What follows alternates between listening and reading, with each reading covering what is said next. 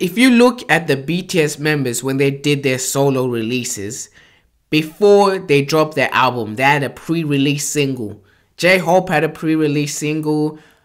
RM had one, Jimin. So obviously Jungkook is gonna have one. And it'll probably be July 8th because his album is dropping July 15th. So it's gonna be a week before, will be July 8th. He'll drop a single. So get ready. Whatever it is, I guarantee it will be the best K-pop song of this year. I'm putting my money on it right now. This will be the best K-pop song of the year. I don't care who else is dropping. I don't care. Actually, V as well. V might have the best one as well. It's either him or V. But still, I'm telling you right now. July 8th. That's when he's dropping it. I can tell you right now. And it's about to be a masterpiece.